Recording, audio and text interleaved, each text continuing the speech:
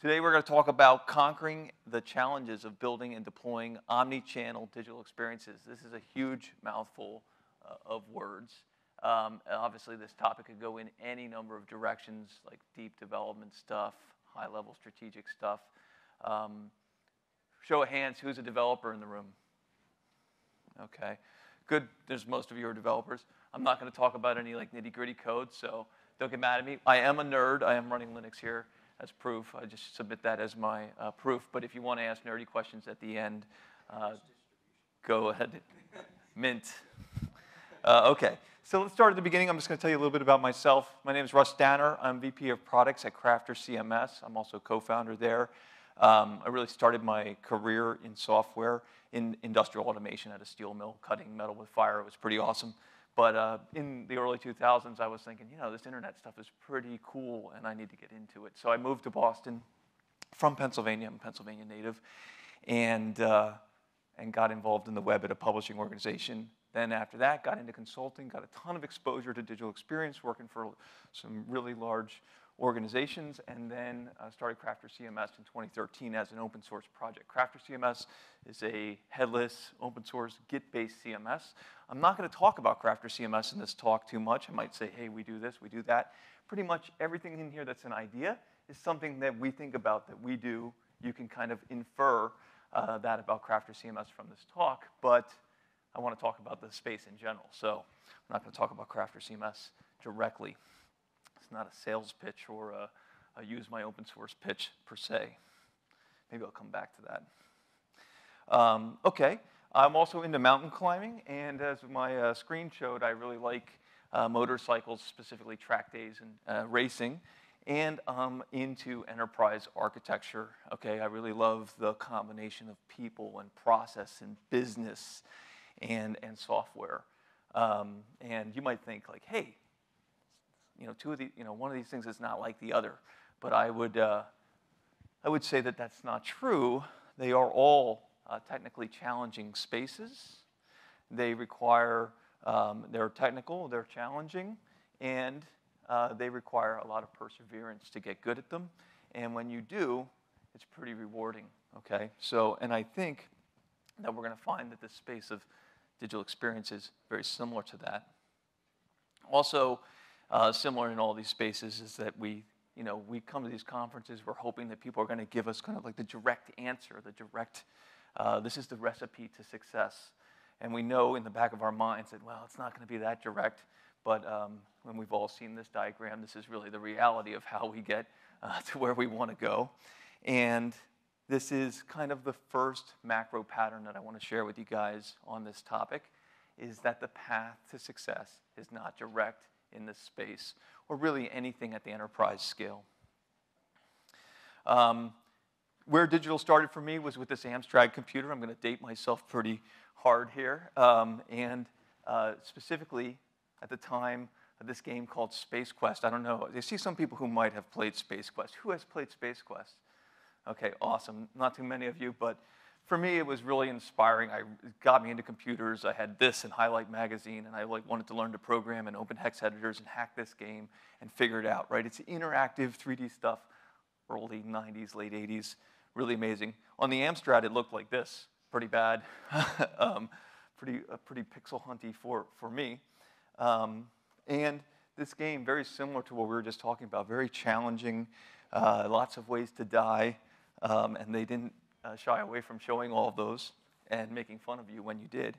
And I think it just embodies a lot of this. Now, I'm not just sort of like showing this to you to stroll down memory lane, but I just want to, I'll kind of put this in context. This is a time which was single channel, right? If you wanted to buy something, you had to go to the store. We couldn't even put our computers online. It wasn't for a while till we got modems and got BBSs. But it was a time where there was a major shift going on between mainframes to personal computers. There was sort of a decentralization of computing going on. And this idea of major swings is something I want you to start to pay attention to. So, which is why I'm bringing this up. I'm not just taking a trip down nostalgia lane here at the Emerging Technologies Conference by talking about stuff from the 80s. I think that it's important that we think about where we've come from because of this curve. Okay, now who knows what kind of curve this is? What kind of curve is this? It's what? What's the shape of the curve? Exponential, right? So exponential curves, right, they start off really shallow and they get into an elbow and then they go really deep. The interesting thing about the shallow part of the curve and into the elbow is that we kind of predict the future by looking at the past. Once we hit that elbow, we can't really tell what tomorrow looks like based on yesterday because we're going sort of straight up. We're not there yet. We are in the elbow. But I think this rate of advancement is a key concept when we start to think about things like omni-channel and all these advances. Another key concept on this sort of line is the rate of adoption of technical advancement. Okay, so you can see technology is advancing a lot faster than individuals can pick it up. That's faster than more businesses can pick it up. Whoa, okay over there? All right. And it's faster than public policy can pick it up. And that's an important fact, like as we talk about privacy, as we talk about what does AI mean for this space, and so on. This adoption curve is a huge piece of information for us to watch, especially as the technology starts to go sharper and sharper up. So this is the second macro pattern. We need to acknowledge the accelerating rate of change. Now, in 2001, just kind of jumping ahead, this is where I started my career and in web, and this is what Google looked like. I was working at a newspaper. This is what one of our major competitors' websites looked like. This is eBay.com, a Crafter user, this is what their website looked like, doing e-commerce, and Nintendo.com, pretty fancy flash site there. I mean, these are like real, seems like forever ago, but these are real sites. And this is really multi-channel. This was a time where we actually had sales going on online and in a physical place, and people were trying to figure out how to make that experience consistent. And we tend not to think of this as multi-channel, but this is the origins of multi-channel. And this initially, obviously, the dot-com boom didn't go so well, but after that, we really started to get our stuff together, and we were pretty sophisticated about it. In 2001, this was technology that I work with, ATG dynamos, personalization server, and scenario server. We could, target ads into slots on pages, make content dynamic. This is more than 20 years ago. So we were doing that then, and I think we thought, hey, we have this all figured out. This is great. We'll just keep doing more of this. We're going to keep sharpening our tools, doing this better, switching from proprietary servers to things like an AGG to things like Tomcat, and going from proprietary frameworks to things like Struts, because Struts was awesome at the time. And, we have this all figured out. Then, we had these stacks, these monolithic stacks that were our data tier and our business logic and our presentation were all in that one stack. And this stack actually ran from that early 2000 period as a popular stack, even up into the 2010s. And some people still have it today. That's another important thing to think about, is that on the maturity model, there are plenty of people running still on these monolithic stacks. And this is another moment, one of the reasons I bring this up is another moment where we see something happen in this pattern of big shifts, big swings. But this time, it's not a complete swing of the pendulum. We're actually really seeing the web being used as a middle ground, a thin client in a client-server environment. And really, since then, we've been kind of pushing around how much should be on the thin client, right? That's basically what's been happening since this time for the last 20 years. And this formally is called Hegel's dialectic, right? The idea that you have a thesis, you have an antithesis, you do some figuring out in that space, and out pops a new thesis. So this is an important kind of concept that happens at the enterprise technology and enterprise architecture level all the time. New conditions breed new answers, right? So I want to keep track of that.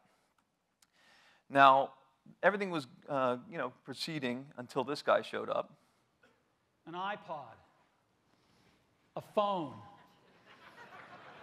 and an internet communicator. An iPod, a phone. Are you getting it?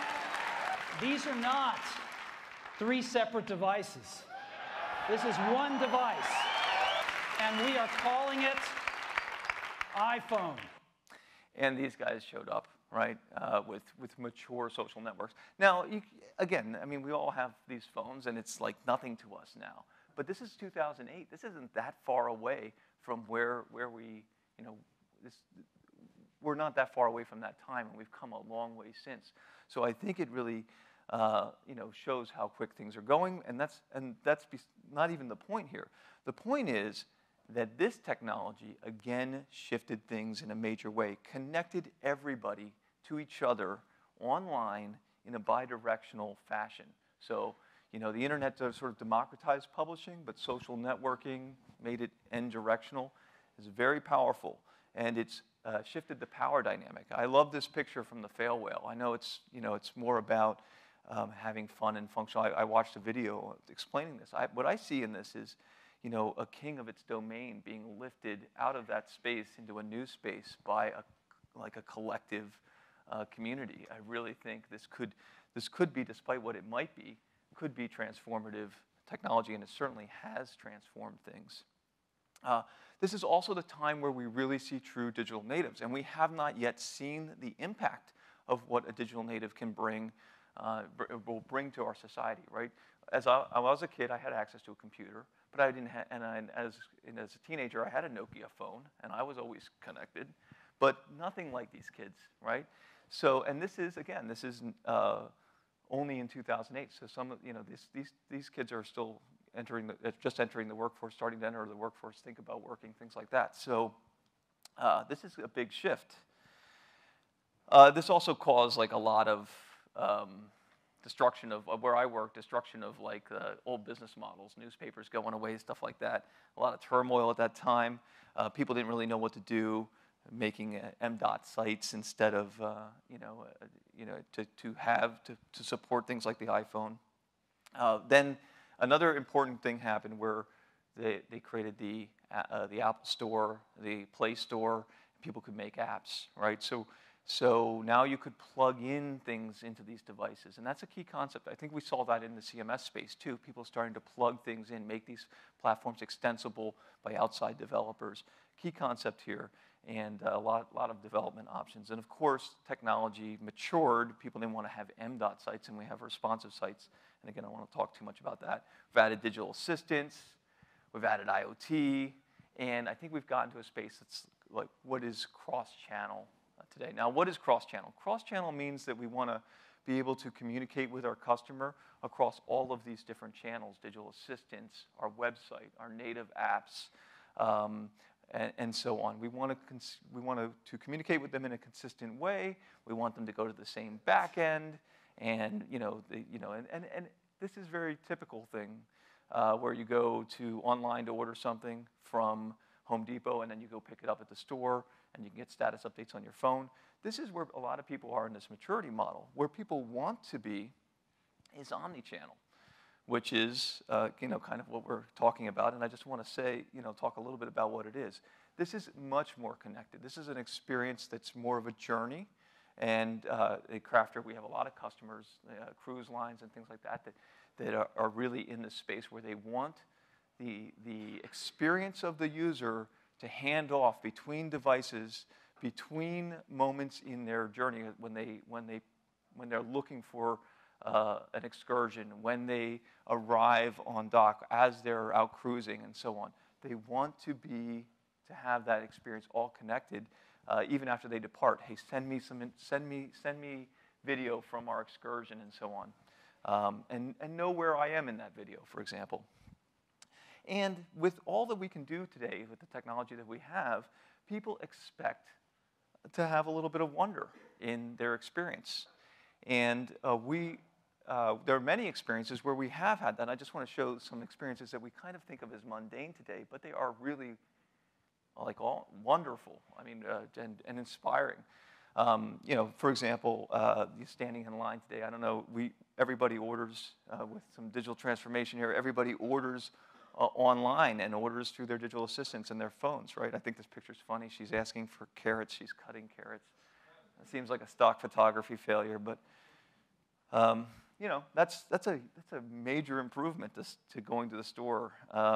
Another one, this is a pet peeve for me. I travel a lot, and I lived in Boston, and I had to take a lot of cabs, and I really cannot stand cabs. Just dirty, rude drivers. People don't even talk to you. There's expensive, and of course, we have Uber, we have Lyft, and we think of this as mundane. But I want to bring this to your attention that it's not mundane in any way. We're just become used to it, and so now it doesn't feel as wonderful, but it is wonderful, and we can keep iterating on that. Going to the bank, same sort of concept. We don't need to go to the bank anymore. We have online banking.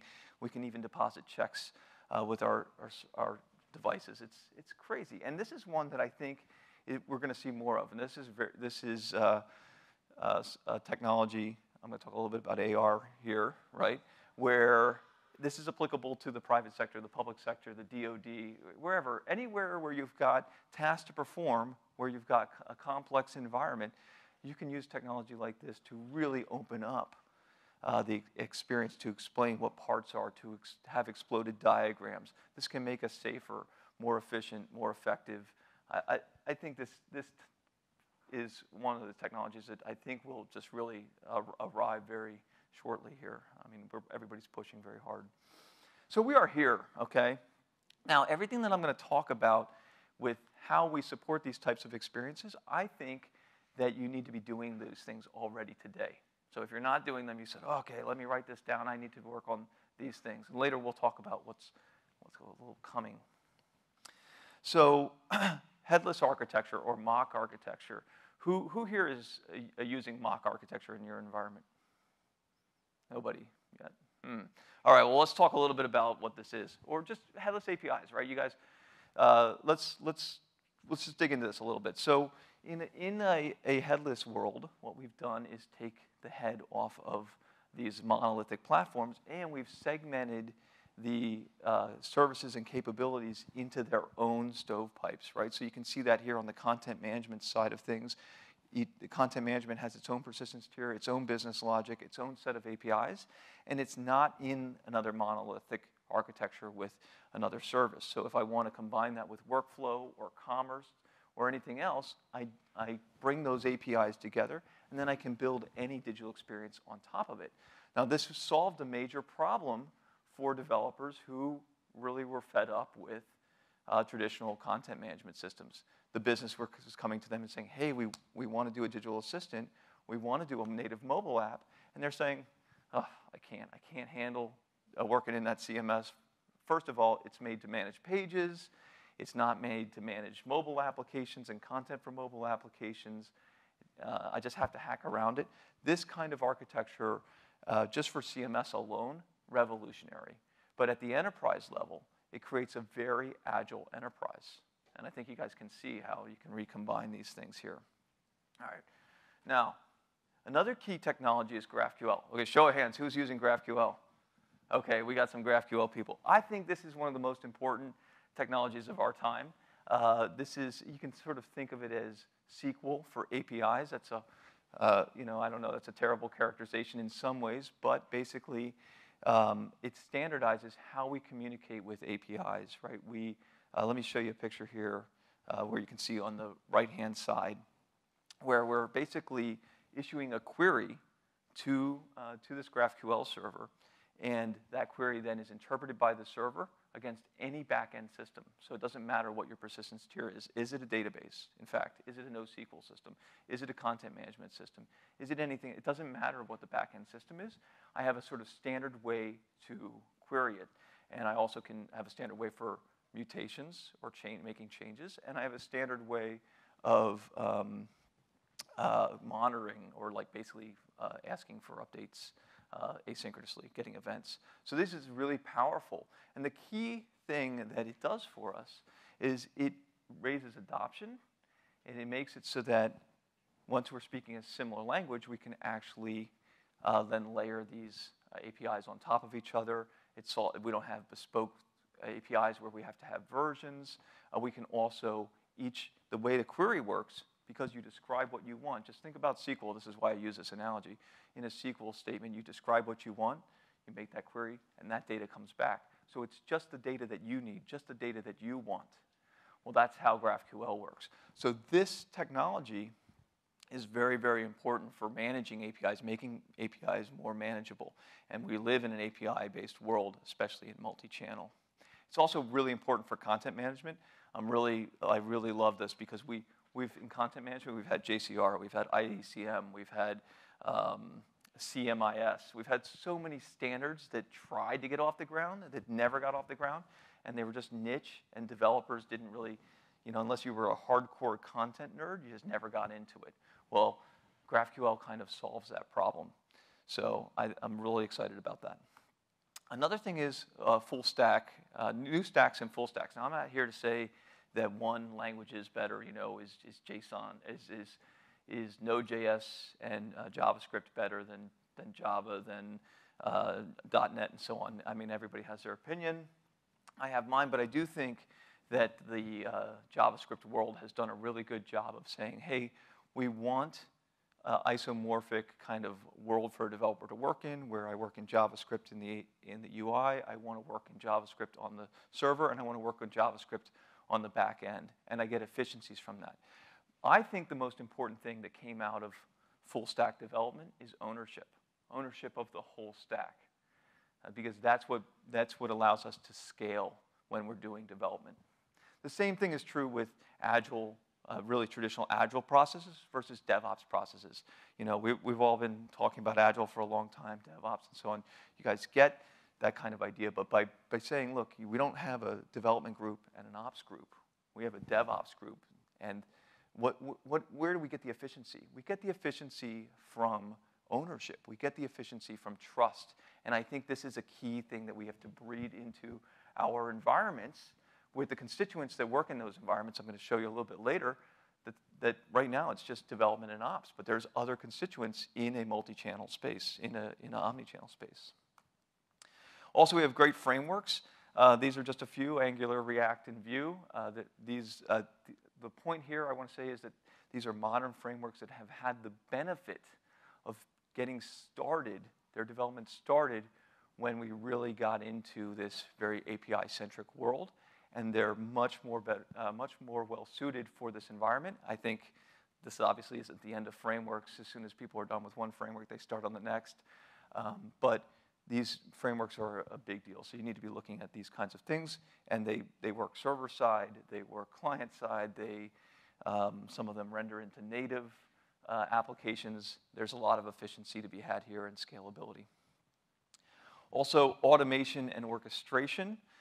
If you're going to scale your omni-channel experiences, you cannot afford to be configuring computers and solving technical problems on the fly at scale. Like, if something's going wrong, you need the software itself to heal itself. So today we have technology like Docker, like Kubernetes, that help us containerize our applications.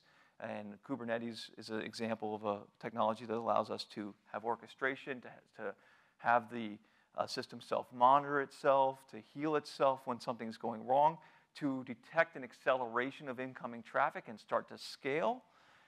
These are things that if you're not doing this, if this is not an approach you're taking, you just can't do it. You can't scale.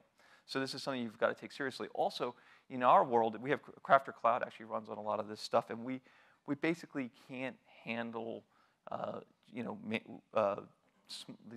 doing changes by hand. This is something that's, again, not scalable from an employee perspective. We treat infrastructure as code. We use GitOps to deploy that and scale this infrastructure. So I think this is a key concept that you've got to take on. And also cloud, moving to cloud. Now we deal with a lot of large organizations, a lot of people that have their own data centers still, some banks. And just recently we have a big banking customer, one of the oldest banks in America, start to move to cloud, which is pretty interesting. But the key here is, on your own infrastructure, you cannot get an economy of scale, either from a talent perspective and a cost perspective for computers. And you basically have to buy when you buy computers in your own racks, right, you're buying for what you think the biggest traffic's going to be, and then you have to have those servers. It just makes no sense. So if you want to have a dynamic deployment environment that scales with your needs on demand, you've got to be in some kind of cloud environment that's made to do that, if that's a goal of yours. So I think, you know, again, I think a lot of these technologies would be familiar to you guys. You would say, okay, I kind of know about these things. And so I would say, in a way, we have omni-channel figured out, right? We create an environment where we can easily make new experiences on top of existing APIs. We have ways to automatically scale things. It seems like pretty figured out in a sense. So I didn't know where to go with this after this, so I did what any person under pressure would do. I asked ChatGPT, you know, now that we've figured out everything in digital experience, what's next? And it came back and said, you know, there's just going to be more. So you need to prepare for more. I said, okay, more what? Okay, more mediums. And a good example of a medium that I see that you know it's really hot is just video, and not just like YouTube, like enterprise video, live streaming, on-demand video with your own security, with your own targeting, with your own branding, and so on. Basically, the cost of that has come way down. So more enterprises, large hotels, and things like that want to have this capability in-house. Also think DoD, stuff like that, all makes sense. Channels. This is a great example of, hey, I want to be able to go into a store and try things on. I don't know about you, but this is not an experience that I enjoy today, you know? If you could just sort of say, like, okay, well, is this shirt going to look okay on me or what have you? This is pretty impressive. And there are some places that are doing stuff like this. Another thing is just features. Anybody who manages a product knows that there's just no end of features that your stakeholders want. They just always want something new, and it's just another tweak, more integrations. There's never an end to integrations. And what all that means is more deployments more often. More deployments more often. Again, why do we need infrastructure and deployments as code and orchestration? Because more deployments more often. Another thing, more content. I'm in the content management space with CrafterCMS. So I see more localized content, more translated content, more personalized content, where even though we thought we had it figured out in 2021, people are still working on this. And this is a hard problem to scale. If you ever think about, you know, how many audiences are you trying to talk to? How many people do you need to write that content? Super hard problem. Okay, now add translation to that. Now it's even harder. And there's all kinds of extra Cartesian products that we can get out of this kind of thing. Not just that, but now people say, okay, great, I wrote this awesome blog. We should make that a video. We should make that an ebook. We should make this into an infographic. And you know, content teams are like, oh, that's a great idea. Who's going to do it, right? So there's just more content. And this isn't something you can do easily. You can't just translate a blog into a video without really thinking through it and trying to come up with, like, adapting that content for the medium. Also, we're not just writing content anymore for humans only. We write content for robots. Anybody who runs large sites, or any sites, I think now, knows that in the SEO world, we're always trying to optimize for, like, that zero-click kind of experience. We want Google and other sources where people go, like ChatGPT, to be able to easily consume our stuff and give answers and prioritize us because we're easy to work with. We also have more security vectors, okay? So one of the things that you see in that monolith, remember that monolithic architecture? There was no joints in that thing.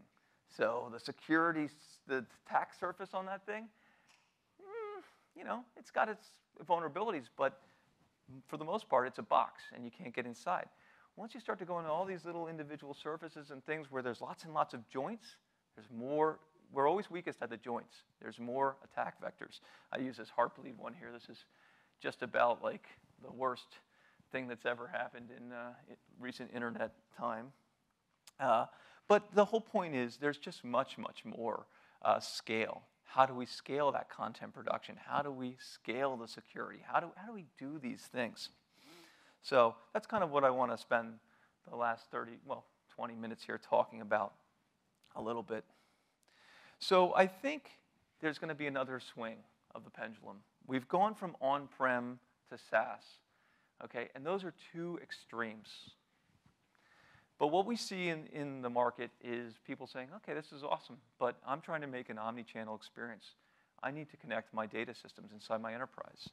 I want to know at a technical level if there's quality of service. I want to monitor that SaaS. Go to a SaaS vendor today and tell them that you want to monitor their stuff. They're gonna, what? You know? Okay, here's your $10 a month back. You know, whatever. So basically, I think large organizations who have these omni-channel goals are saying, I want to kind of find a middle ground with that, and I think where that's headed is private SaaS. Is a SaaS, certainly to the end users, a PaaS to developers, and a place where they can instrument it, they can integrate with it. They have some customization capabilities with it. Again, another key thing here is infrastructure as code. Hey, you can customize this thing, but it has to be infrastructure as code because we have to be able to push a button and stand it up again. So we have to do those things before that we were talking about in order to get here. Another thing that I think is going to come back in a big way is open source. Now, that sounds weird because I'm not saying open source has gone anywhere. I've been working for an open source company for the last 10 years. So, you know, what I think is that the conversation has kind of shifted to, well, open source is important, but, you know, as a business, we don't need open source business conference anymore because we have SaaS now, and that's how people deploy software, and that's how people think about software. But I think most people in this room understand that all of those SaaS platforms are built on open source, that open source is the best way to build software. I'm not doing open source because, personally, because I think it's like, you know, it's, I don't know, flowers and rainbows and stuff. I mean, it certainly is great to be part of the community, and I like that. But I really think it's the best way to write software. It makes it transparent. It makes it, it provides the most room for ideas to come in. It produces the best things. And from an engineering perspective, I'm interested in producing the best things, and I think open source provides that. So I actually think because we're going to see a little bit of a back off of a pure SaaS play for some certain segment of the market, I think open source is going to become another big topic again. I don't know if we're going to need the open source business conference, but I certainly missed that one. Another thing that I think is going to happen is that CMS platforms are going to become more humane. So again, a synthesis of these two things. The CMS platforms traditionally were author-centric, right? So they were great platforms. If you asked any author, like up until 2009, do you like your CMS? They'd be like, I love this thing. It's awesome. It has all the tools that I need. It's easy. I'm making web pages. I'm super happy. They became unhappy when they couldn't get the next kind of device support, the digital assistant, the support for a wearable or something like that. They went to the development team and said, I need that help. And the development said, okay, well, the problem is your CMS. I can't deliver because the CMS is the problem. So the developer said, the answer here is, let me make this thing a headless CMS. You'll have no presentation in your content. And as a result, all these visual tools that you're used to, presentation is not our concern. We're an API. So you're going to enter content kind of in a spreadsheet. So the developers all of a sudden got this like great experience, and authors got kind of content management that they had leading up to 2001. Very very difficult interfaces to use. One of the things that we are thinking about at Crafter is this idea of headless plus. We work really hard on saying, okay, the content is captured in a headless way, and I think there's lots of vendors. I'm not saying that Crafter is the only one working on this problem, but the content needs to be captured and stored in a presentationless fashion. It needs to be delivered by an API. It needs to be delivered by any technology that that organization wants to use. And still, the authors need to be able to drag and drop and kind of design it on their own with visual tools. So that's kind of one of the big things that's coming is more headless plus. I think you're going to see a lot more of that going forward. Another thing that is important is sort of bringing together this another set of constituents in the DevOps process. Content authors in an omni-channel space are as important as the features and the development and the functionality, absolutely as important. But in every organization, they're never on equal footing. Either they're like above the developers and the developers are just serving them, or they're below the developers and it's like, hey, hey, we need to deploy something and you need to have a content freeze and so on and so on and so on. So what we think is happening and what we're trying to make happen is to put these constituents on equal footing by putting them as part of the DevOps process, which you can call Dev Content Ops. Now, to make this a little bit more practical, let's look at this map here. I dreamed up like the most complex deployment architecture I could think of here. Edge computing all over the world, on your favorite private cloud, and lots of replication, good stuff, right? And this is just your production environment. Okay, but in reality, when we're innovating, we have lots of environments or landscapes, and they tend to be different sizes depending on whether they're staging, whether they're QA, whether they're load testing, whether they're for a developer machine. And one of the things that is really common in the content management space is, hey, I want to be able to get my content from production and I want to bring it back to a lower environment. Or I have a new developer and I want to put this infrastructure on their machine. All that stuff is really hard. If you've ever tried to do it, you know it's really hard. And there's really hard little nooks and crannies of this problem, like, hey, this content on the internet, we want you to have most of the content, but not this private stuff on our internet. Or we're going to release a big game, and we don't want anybody we have this small group of people that know about this game that we're releasing. We don't want anybody else to know about it, so don't share that with the other environments. So this problem is very challenging. And just think about most CMSs are based on a database. So syncing databases and then redacting stuff, it's challenging. It's custom scripts. It's all kinds of nonsense. At Crafter, we're trying to make that really simple with Git-based technology. We also want to be able to push code forward from these lower environments in a very easy fashion, be able to deploy these things out to large-scale infrastructures. So content back, code forward, that's kind of the essence of Dev Content Ops. And doing this in a frictionless way where all the teams can work together and truly innovate at speed. There's all kinds of other things that I think are important there, like being able to pipeline releases and functionality, because as you know, organizations start working on things, let's say, a set of features, and then something else comes up and they move over and start working on that, or create another team and start working on that. And with a lot of systems that we have today, once you put something in the pipeline, it becomes difficult to move the other feature in front. And I think that that's a key part of Dev Content Ops, is being able to, like we're used to with code and branches and things like that, being able to jockey what releases, what goes in that release, when it goes in the release, and so on. So this is an area for a whole talk. I'll just leave it at that, but that's a key piece of it. Another key concept is low code and no code. This is something that is really gaining a lot of traction lately, and I think in the omni-channel space is an important topic, because basically development in a sense is risk for businesses. They want to get out to market faster. They want to do that with less cost, and low-code and no-code solutions offer a way to do that. So I think businesses are looking for those answers.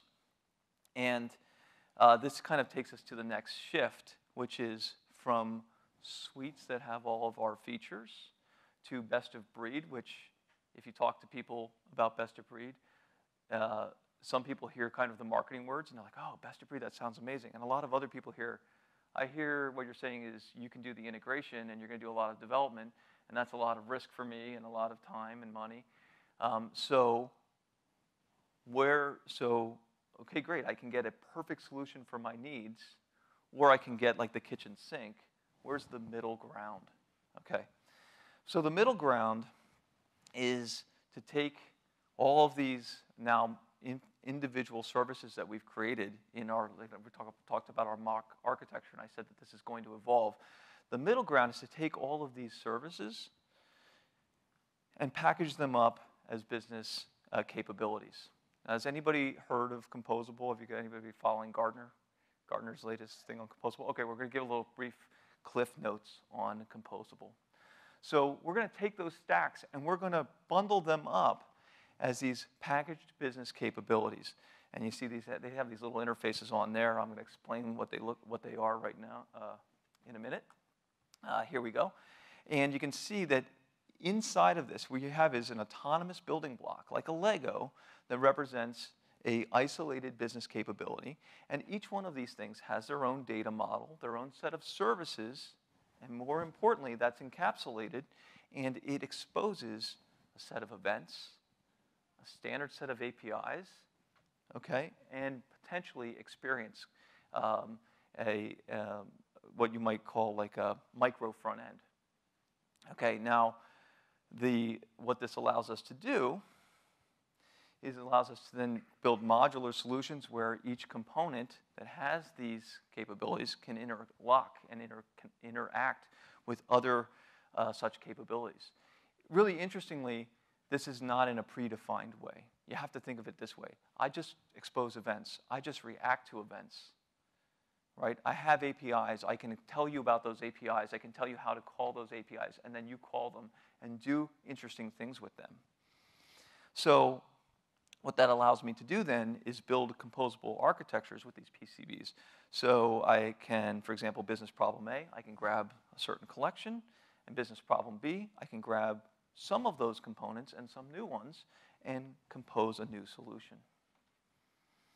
And another key piece of this is discoverability. I want to be able to go to a catalog of my packaged business capabilities and know what's there, know what they can do, and select them and pull them into my solution. To make all this work, I have to have an orchestration layer. I have to have something that knows how to receive those events, emit those events, send them to other subscribers, facilitate API calls, facilitate security. There's a whole orchestration requirement on this. There's basically what I would call a bus, right? Now, does such a bus exist in a general sense that any vendor, can plug anybody else's packaged business capability today into some common bus? No.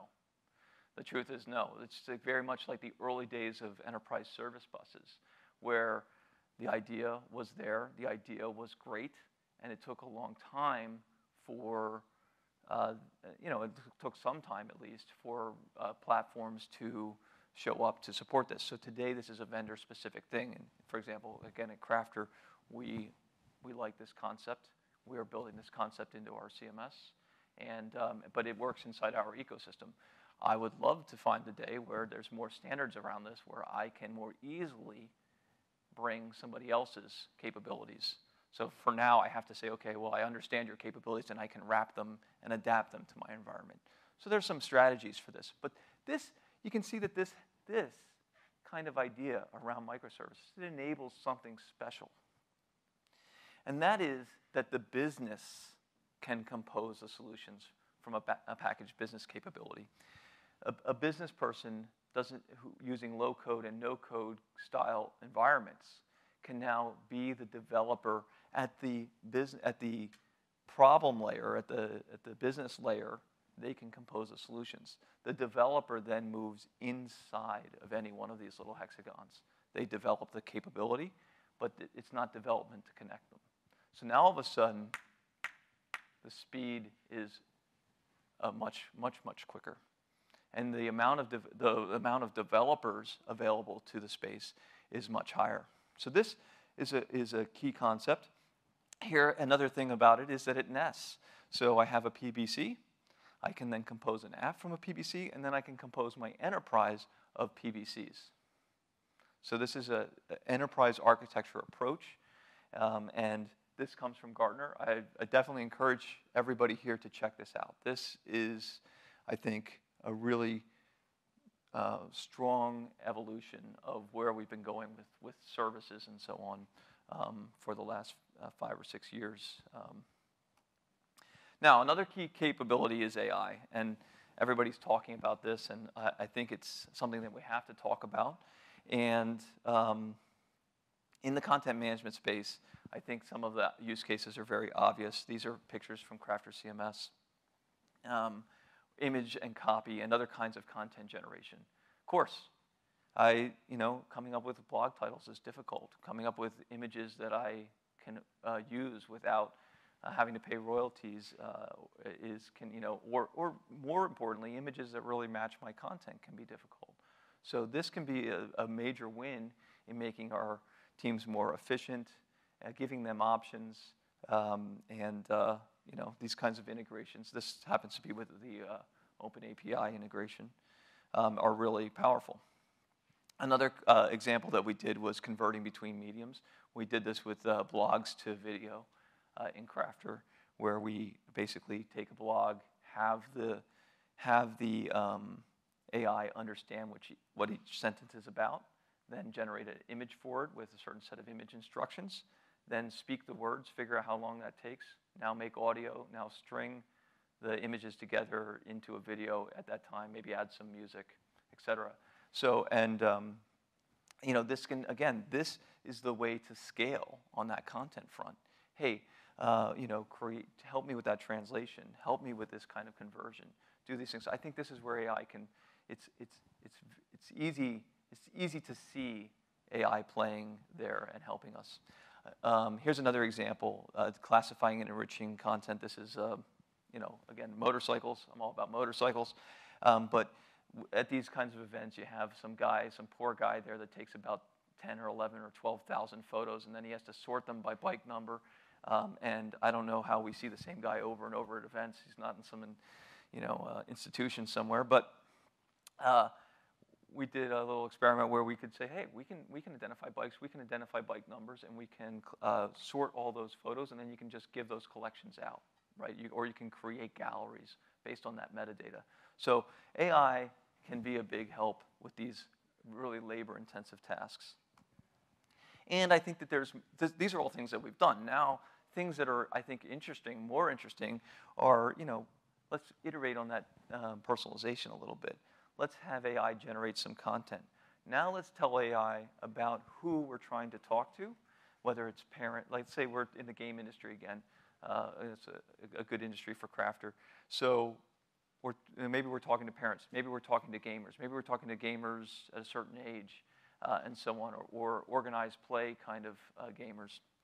So let the AI take that generic content and personalize it into a specific kind of conversation.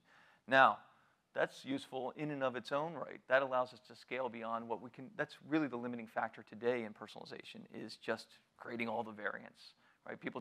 Why doesn't personalization happen more today? Because people can't handle the workload. This handles that. But more interestingly, AI can now watch how those things perform and start to tweak the content. And I think that kind of AI-directed personalization is something that could be really powerful. And of course, there's limitless kind of use cases around this, I think. There's going to be a ton of convergence, I think, where this really gets interesting. And now I've shown you like 1,000 examples, right, of where one technology and another technology come together, or one extreme to another extreme synthesizes into some new space. So we know it happens, but when you bring together like AI and composability, that can be extremely fast, extremely powerful. And just pick any of these other things that we talked about. I think, again, be aware and leverage that rate of change is a key concept in being successful. I just want to reiterate that.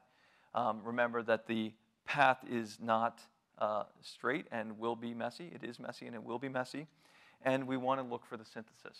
We want to look for these things because we know that this is a valid pattern, and we know that kind of shows us that we're going in the right direction.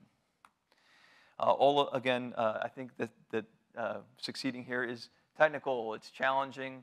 It requires a lot of perseverance, but I think it's a very exciting space to be in. I think if you agree with those things and you want to learn a little bit more, reach out to me at russ.danner@CrafterCMS, or check us out, again, open source project, CrafterCMS.com. and the open source project is .org. So I think I have about at least a couple minutes for questions.